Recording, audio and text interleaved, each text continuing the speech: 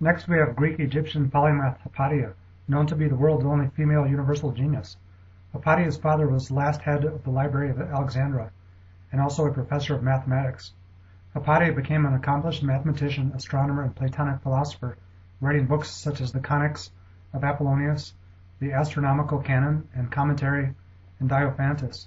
It is said that she surpassed her father's knowledge at an early age, that her accomplishments in music and science paled all others, and that people would come from cities wide and far to consult with her.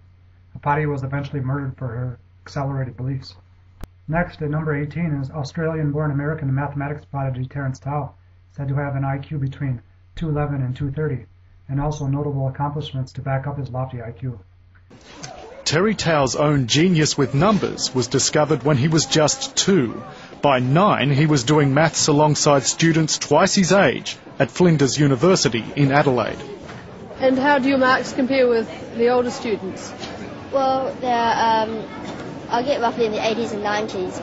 At 10, he represented Australia in the International Mathematical Olympiad. It's been said that he's possibly the brightest of his age in the whole world. Tao completed his bachelor's and master's in science by 17, his PhD in mathematics from Princeton by age 21. At age 31, he won a Fields Medal, and has since done notable work on the nonlinear Schrödinger equation applied to the behavior of light in fiber optic cables. As long as I can remember, I've always loved numbers, like patterns, that helps explain things about how the world works. You know, it makes you feel it can sharpen your thinking. At number 17, we're moving into the heavy hitter range with English political philosopher John Stuart Mill, a top 6 Cox-Buzan genius with a Cox-Buzan IQ of 183. To clarify the term Cox-Buzan genius, the only 2 known studies on attempted ranking of the world's geniuses by way of formulaically determined historical IQs are the 1926 ranking of 300 geniuses by Catherine Cox and the 1994 ranking of 100 greatest geniuses of all time by Tony Buzan. Of the combined 400 geniuses, only 15 reoccur, as listed here, in descending order of mean IQ. What this means is that the IQs associated with each person in this meta-analysis listing are likely true IQs, meaning that 100 years from now, these 15 people will still likely be ranking in as the world's smartest people.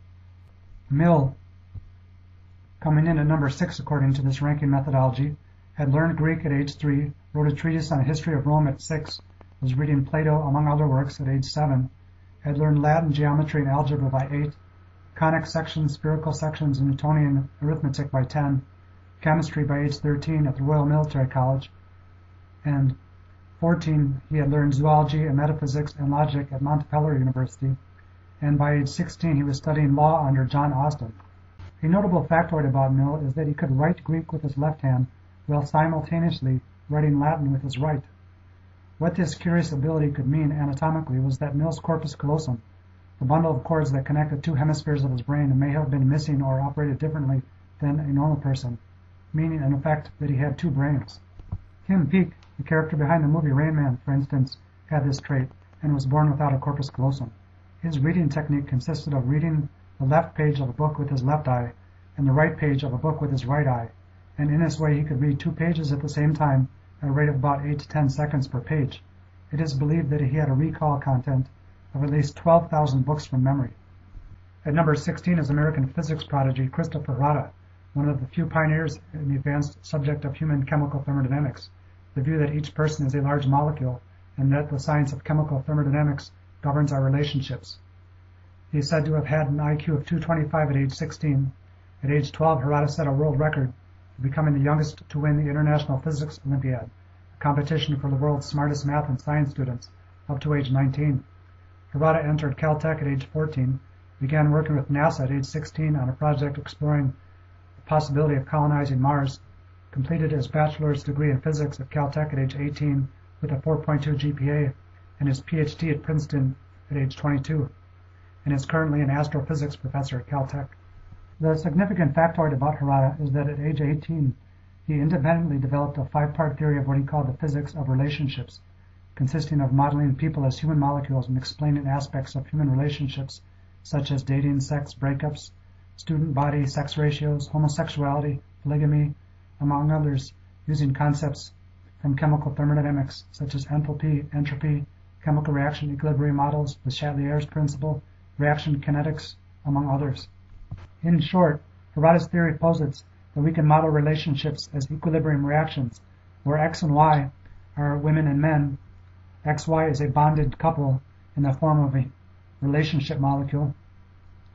That for large student bodies, such as at colleges, we can calculate an equilibrium constant for percentages of single men and women versus attached men and women, and then we can calculate this equilibrium constant from changes in energy, changes in volume, times the pressure of the student body in terms of pressure volume work, along with the quantity of the change in the entropy times the temperature of the system, or entropic energy. As we will come to see, the number one genius on this year's list developed this very same theory over 200 years ago using a variation of this very same equation and wrote out 36 different human chemical reactions of this form as the basis of a 36-chapter novella. At number 15, we have Swedish scientist Emanuel Swedenborg, noted primarily for conceiving of the nebular hypothesis, the view that stars were created by gravitational contraction of stellar matter, whose IQ is estimated in the 1970s by Guinness Book as being in the 210 range. Swedenborg has been called one of the last persons to know everything. Before age 54, he wrote 155 books in 17 different scientific fields, mastering astronomy, engineering, chemistry, mathematics, geology, paleontology, anatomy, physiology, optics, metallurgy, cosmogony, cosmology, and physiology, after which he went on to write an additional 282 books on religion in the remaining 32 years of his life, some being substantial tomes of more than 1,000 pages. Next, we have French writer-philosopher Voltaire with an impressive Cox IQ of 190, who is said to have written his first verses from the cradle. By age 12 was writing masterpiece tragedies, which he burned, and by 15 had published his first poems. Of note, Voltaire was a supporter of the revolutionary views of French philosopher Jean Sales, who arrived at the theory that there exists a great principle of human existence which comes from the great process in which so many millions of atoms of the earth become so many millions of human molecules. Sales was eventually imprisoned for this view, and in 1777, a year before Voltaire's death, he visited Sales in prison and donated £500 towards his release in support of his theory. To put this into context, it would be another 211 years before the molecular formula for human being was calculated in the year 2000 by American limnologists Robert Sterner and James Elser. At number 13, we have the great English writer William Shakespeare, who in his short lifetime wrote 38 plays, 154 sonnets, 2 long narrative poems, and is the world's most quoted person and generally considered the greatest writer of all time. Shakespeare is the third smartest genius according to Buzan's ranking of the world's 100 greatest geniuses, behind Goethe and Da Vinci, and ahead of Einstein, with an IQ of 210. Shakespeare is the world's number one author according to World Cat Identities, his most popular work being Hamlet, coming in ahead of Goethe, whose most popular work is Faust. Next, we have Italian physicist and astronomer Galileo Galilei, a top 5 Cox-Buzan genius, the founder of dynamics, the first to significantly invent the thermometer and experimentally test for the existence of vacuums, and who famously went on trial in support of the Copernican heliocentric theory. According to Galileo, those who rely simply on the weight of authority to prove any assertion, without searching out the arguments to support it, act absurdly. One should question freely and answer freely without any sort of adulation. That well becomes anyone in sincere search for the truth. At number 11, we have English polymath Thomas Young, an accomplished physician, physicist, and Egyptologist, noted for having been the first to define the word energy in a modern sense in 1807, for having invented the mysterious double slits experiment, wherein he introduced the wave theory of light, and for having translated the Rosetta Stone, the key to the understanding of the Egyptian origin of all modern religions. Young is a leading contender for the title of the last person to know everything. Among those credited multiple times as having been defined as the last person to know everything include Leibniz, Young, Goethe, Kircher, Mill, Aristotle, Da Vinci, Bacon, and John Milton. At number 10 is German mathematician Gottfried Leibniz, a top 3 Cox Buzan genius with an IQ between 194 and 205, realistically, who had a huge range of theoretical as well as practical interests. He was a philosopher, mathematician, historian, logician, political writer, counselor to statesmen and aristocrats, was defined as a universal genius, and is a leading contender for the last man to know everything, and notably the intellectual twin to Newton, so to speak, for his development of calculus and differential equations. At number 9 is German mathematical prodigy Karl Gauss, who was correcting his father's payroll additions at age 3, made his first groundbreaking mathematical discoveries as a teenager, and would go on to make contributions in varied fields including number theory, geometry, probability, statistics, astronomy, and in particular electromagnetism, a field in which he laid out the groundwork for the later famous Maxwell's field equations. In 1910, MIT physicist Daniel Comstock described age 10 Gauss as being comparable in mindset to the famous Harvard prodigy William Sidis, the character behind the 1997 film Good Will Hunting. In 2005, Stephen Hawking described Gauss as unquestionably the greatest mathematician of all time. An interesting anecdote about Gauss is that at age 7, a teacher asked the classroom he was in to add up all the integers from 1 to 100, at which point Gauss quickly wrote down the answer of 5,050 without even thinking, while the other students struggled away using slates and chalk. The trick Gauss used was that he knew that adding up integers from 1 to 100 amounted to adding up the pairs 1, 100, 299, 398, that there were 50 of these pairs, each adding up to 101, therefore the quick answer was 50 times 101, or 5,050. At number 8 is the grand poobah of prodigies, American mathematician, lawyer, physicist, astronomer William Sidis, estimated and tested as an adult by 2 different psychologists to have had an IQ of 250 to 300, and famously the person behind the 1997 film Good Will Hunting, a film based on the life and times of Sidis as detailed in the 1986 book The Prodigy by Amy Wallace.